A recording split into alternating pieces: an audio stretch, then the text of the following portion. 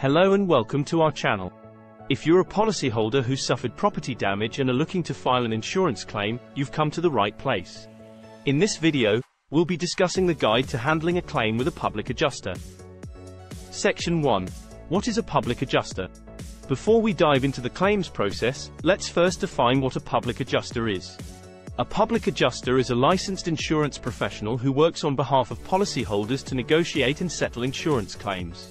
Unlike insurance company adjusters who work for the insurance company, public adjusters work solely for the policyholder. Section 2. Initial consultation. The first step in the claims process with a public adjuster is the initial consultation. During this consultation, the public adjuster will gather information about the damage to your property, review your insurance policy, and provide you with an overview of the claims process.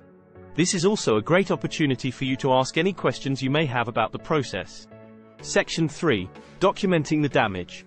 Once you've hired a public adjuster, they will conduct a thorough inspection of your property to document the damage. They will take photos, videos, and measurements to support your claim. It's important to note that you should not make any repairs until your public adjuster has completed their inspection. Section 4. Submitting the claim. After documenting the damage, the public adjuster will prepare and submit your claim to your insurance company. This claim will include all necessary documentation, such as the damage report, photos, and repair estimates. Section 5. Negotiating with the insurance company. Once your claim has been submitted, the insurance company will assign an adjuster to review your claim. Your public adjuster will work directly with the insurance adjuster to negotiate the settlement on your behalf. This includes reviewing and challenging any discrepancies in the insurance company's estimate and ensuring that you receive the full and fair compensation that you're entitled to under your policy. Section 6. Final settlement. Once a settlement has been reached, your public adjuster will review the final settlement offer to ensure that it's fair and equitable.